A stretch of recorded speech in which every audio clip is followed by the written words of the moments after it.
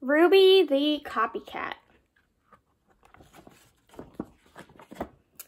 Monday was Ruby's first day in Miss Hart's class. Class, this is Ruby, announced Miss Hart. Ruby, you may use the empty desk behind Angela. Angela is the girl with the pretty red bow in her hair. Angela smiled at Ruby. Ruby smiled at Angela's bow and tiptoed to her seat. I hope everyone had a pleasant weekend, said Miss Hart. Does anyone have something to share? I was the flower girl at my sister's wedding, said Angela. That's exciting, said Miss Hart. Ruby raised her hand halfway. I was the flower girl at my sister's wedding, too. What a coincidence, said Miss Hart. Angela turned and smiled at Ruby. Ruby smiled at the top of Angela's head. Class, please take out your reading books, said Miss Hart. At lunchtime, Ruby hopped all the way home on one foot. When Ruby came back to school, she was wearing a red bow in her hair. She slid into her seat behind Angela. I like your bow, whispered Angela. I like yours too, whispered Ruby. Class, please take out your math books, said Miss Hart. On Tuesday morning, Angela wore a sweater with daisies on it. At lunchtime, Ruby hopped home sideways.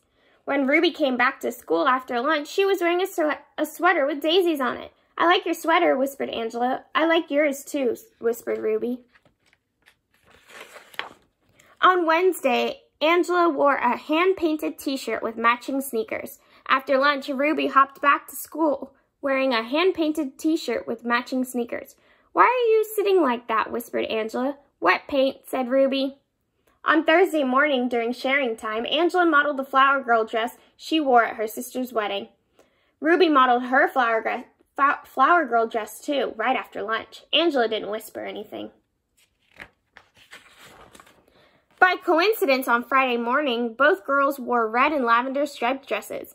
At lunchtime, Angela raced home. When Angela came back to school, she was wearing black. On a Friday afternoon, Miss Hart asked everyone to write a short poem. Who would like to read it first? Said Miss Hart. Angela raised her hand.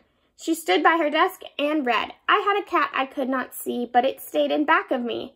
It was a very loyal pet. It's sad we really never met. That was very good, said Miss Hart. Now who's next? Miss Hart looked around the room. Ruby? Ruby stood and recited slowly. I had a nice pet who I never met because it always stayed behind me, and I'm sure it was a cat, too. Ruby smiled at the back of Angela's head. Someone whispered. Ruby sat down. What a coincidence, murmured Miss Hart. Angela scribbled something on a piece of paper. She passed it to Ruby. The note said, You copied me. I'm telling Miss Hart. P.S. I hate your hair that way. Ruby buried her chin in the collar of her blouse. A big tear rolled down her nose and plopped onto the note. When the bell rang, Miss Hart sent everyone home except Ruby. Miss Hart closed the door of the schoolroom and sat on the edge of Ruby's desk.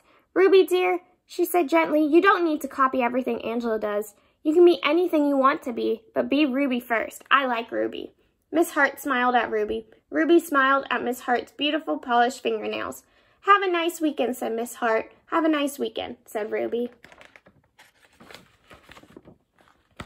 On Monday morning, Miss Hart said, I hope everyone had a pleasant weekend. I did. I went to the opera. Miss Hart looked around the room. Does anyone have something to share? Ruby waved her hand. Glued to every finger was a pink plastic fingernail. I went to the opera too, said Ruby. She did not, whispered Angela. Miss Hart folded her hands and looked very serious. Ruby, dear, said Miss Hart gently, did you do anything else this weekend? Ruby peeled off her fingernail. I hopped, said Ruby. The class giggled. Ruby's ears turned red. But I did. I hopped around the picnic table 10 times. Ruby looked around the room. Watch. Ruby sprang from her desk. She hopped forward. She hopped backward. She hopped sideways with both eyes shut. The class cheered and clapped their hands to the beat of Ruby's feet. Ruby was the best hopper they had ever seen. Miss Hart turned on the tape player and said, Follow the leader, do the Ruby hop. So Ruby led the class around the room while everybody copied her. And at noon, Ruby and Angela hopped home for lunch. The end.